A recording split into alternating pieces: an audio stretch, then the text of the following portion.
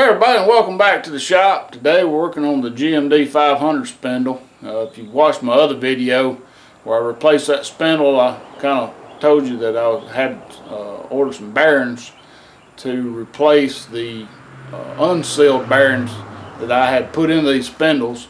I'll show you what I'm talking about. So on these spindles, according to Kuhn, these are not serviceable. But you can take them apart. You just take this nut off and press this shaft out. This shaft and this top piece is one part. And it'll press out and the bearing is captured in this part of it. So then you just press the bearing in and out. So a few years ago I rebuilt a bunch of these spindles. And the only thing I could get at the time was an unsealed bearing. The bearings that come in these from the factory are sealed. So I got to looking online, and according to what I understand, a Peugeot and some more French vehicle front wheel bearings are the exact same size and they're sealed. But the problem is you can't get them over here. You got to order them from overseas, ship them in. So I got looking on Amazon, and I just put in the size it was, and I can't remember what the size is right now. You can search through the community forums, that's where I found it. And I come up with this. It's from Auto Round. And so I'll tell you, if I can find the part number, I'll tell you what it is. I don't believe there's a part number on here, but I'll definitely stick a link to it in the description. So this bearing, it looks more like a shielded bearing than a sealed bearing, but I believe it is both. I believe there's a rubber seal right here, and of course you got a shield here, and that's very important on these bearings because they come pre-greased, but you've got gear oil inside that housing, and that gear oil will work their way through that grease, and then they'll leak. And they usually leak right in this area right here. Alright, so without a sealed or shielded bearing, these bearings are going to start leaking within a couple of years. I think this one lasted about 2 years, maybe 3 since I rebuilt that mower. So I don't even see a part number on this bearing, but I definitely give you the link in the description because I did order them from Amazon. Can't believe there's no part number on this box. I'll put as much information as I can down there in the description, and hopefully this will work. And these bearings are comparable in cost to a non-sealed bearing, which around here was pretty expensive. Just for the non-sealed ones, I think they were about $50 or $60 a piece. But to replace this spindle, I believe that guy told me they were $300 for that assembly right there. And I just can't see putting $300 in something when you can pretty easily change a bearing out in it. And you know, I've got an extra one I put my spare on, which was an older one, but you know, I got one extra, and I'm gonna put this bearing in there. So the first thing I gotta do is take it out to the shop press and press this shaft out, and I'll get it apart. I'll bring it back and I'll show you what it looks like on the inside. So first thing we got to do is we got to get this nut and this gear off. Right, I apologize for the camera, guys. It's very humid in here today. We had a lot of rain yesterday, and it's about 80 degrees. It's humid.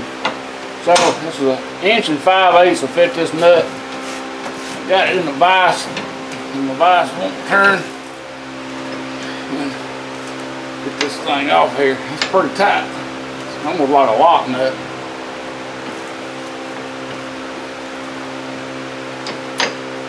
So if you don't have an 1 5/8 socket, I believe you can use a 15-inch crescent. But of course, it's better that if you have a socket. And this gear just lifts right off here. It's just spline to the splines in the shaft here. You can see the bearings in this bearing. I definitely have a unsealed bearing. And I'm running this fan trying to help this humidity out, but I don't know how it's going to do. Anyway, I got to go press this out, and I'll bring you back. Alright, so it came apart pretty easy, but I ran into a little bit of issue. Notice this is a double ball bearing, and And you know what happened to the other part of this inner race, but part of it stuck to the shaft here. I think we can get off. The other half, I guess, just fell out. But the problem is now we got to get this snap. There's a snap ring. If I can find the end of it here.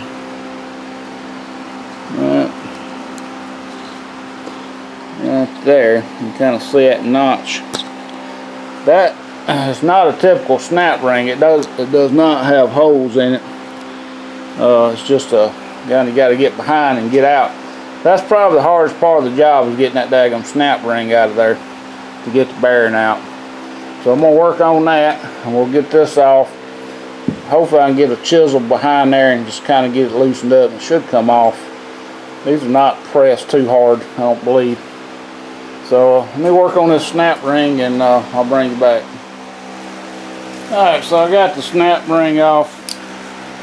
And basically what I did, and I didn't realize I had done it before, but I drilled a little hole. I was going to try to drill a hole in each side. This one didn't want to drill, but I got a hole in it, and when I got it out, I realized it already had a hole in it. Let's see. There's two holes. I mean, I drilled within a millimeter of that second one, or the first one. But anyway, if you can get something in there and hook it, it's a lot easier to get out. So I just take a little bitty drill bit. And alright, so on this side, there's no cutouts here to get on the back side of that race. So I just found the biggest socket I got, with the 1.7/8. It fits pretty good. And I'm gonna try to knock it out, and it's probably just gonna blow the ball bearings out. But I really ain't got no other, I don't believe I got no other choice here.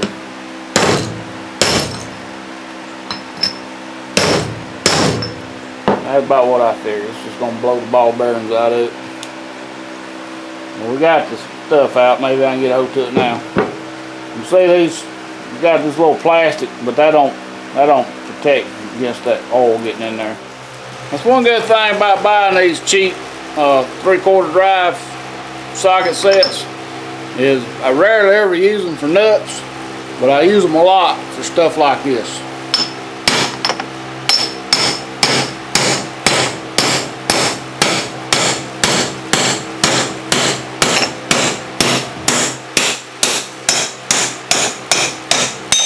Boing.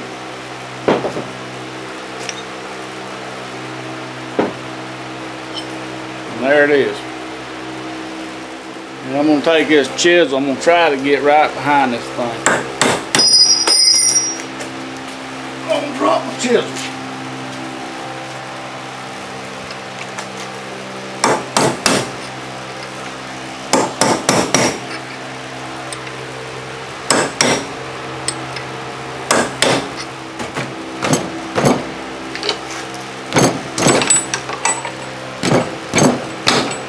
That's moving. I'm gonna get by on the other side.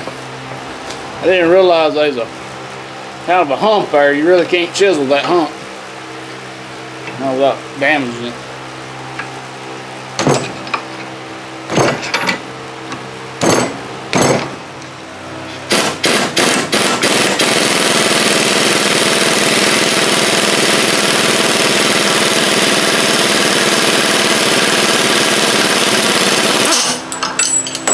I don't know if I got that thing off of that pry bar. I'm surprised it came that far, to be honest with you. But you see this little lip right here. Zoom in on it. Lip. So that's what I was trying to chisel into. I got it just enough I could get that pry bar behind it, but I don't think you're gonna chisel behind that lip too good. So look at the shaft. The shaft's in pretty good shape. What I'll do, I'll go ahead and wash this again, and compare the bearings size-wise, and make sure this thing's gonna be compatible. Now, I don't have any digital calipers. This is old school. They ain't very accurate. These old Syntex or something. It ain't great, but just compare it side by side.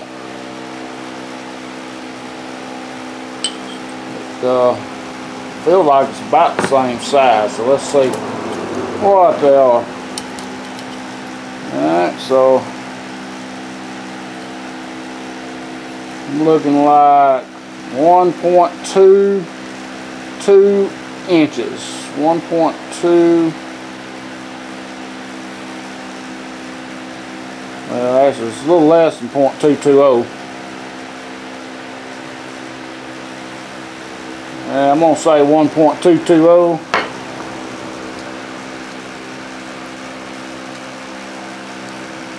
Oh man, this is gonna be a little thicker. Well, let me grab it right here. That's almost 1.30 thickness wise. Alright, and this way.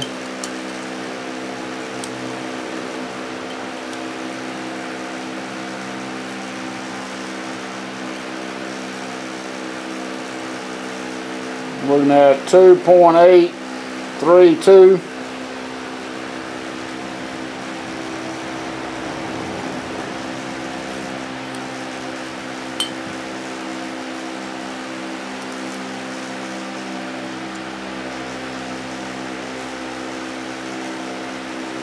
Maybe might be a little bit bigger than that.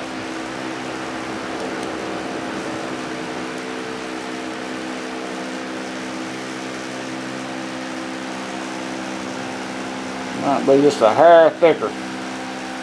Not much. A few thousandths. It's definitely a little taller though. There's. Yep. Maybe too tall. Looking at the old one here. See the old one.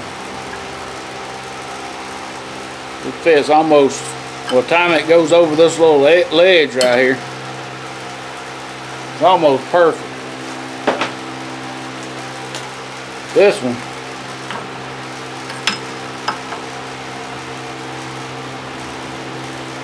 I don't believe she's gonna work.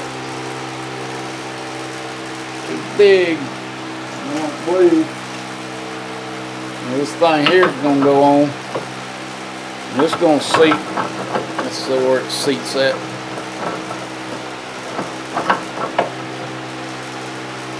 Alright, so that's basically as deep as that gear is gonna go. So we got this much room.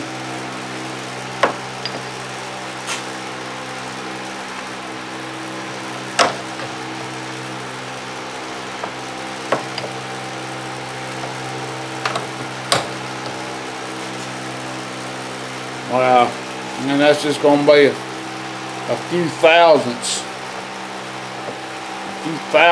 too wide, but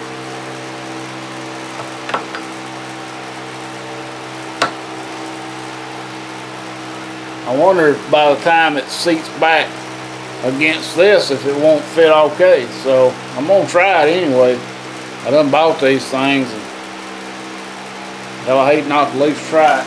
You know, I can tell it's too wider. So let me clean this up. We'll get this thing pressed in. Alright, so as I clean these up, I realized that this thing has some damage in it. You can see that groove right there. It looks like, I don't know what happened right there, but there's definitely some damage.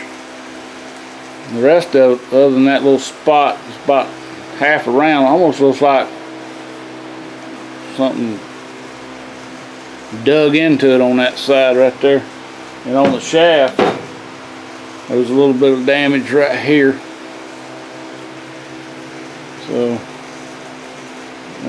I don't know if I did that when I was pulling it or if it's just some erosion, but I definitely feel something. I have to take a little sandpaper and sand that spot there down. So I think other than that, this is just really a test, and if it works, it'll be a spare.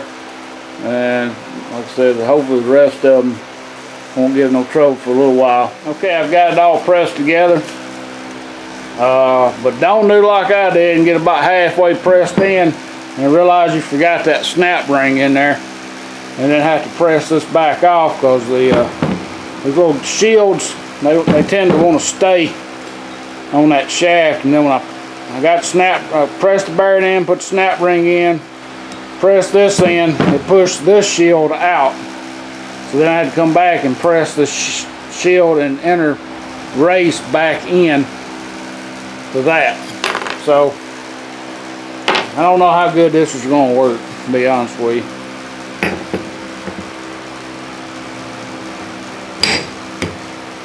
But it almost seats all the way. As far as I know, there's no washer or anything goes on this nut. Let's tighten this nut up.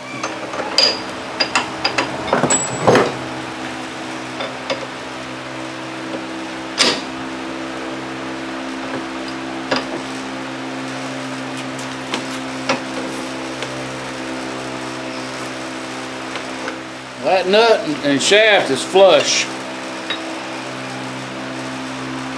It's good and tight, no doubt about it. It's tight. There ain't no play in it.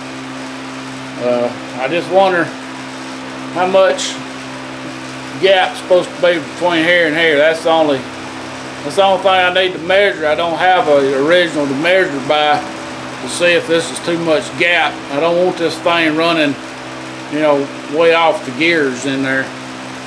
Tear the gears up. It'd be worth spending $300 for a new one versus tearing gears up. Right, so anyway, guys, thanks for watching, and hopefully we'll figure this out next year, because I'm gonna put this away for the winter, and next spring we'll get the mower out and we'll swap this one for that old spare I throwed in there a few weeks ago, and we'll kind of see what the differences are. And we may run it or we may not run it. Don't know yet. So until then, thanks for watching. Please rate, comment, subscribe if you haven't.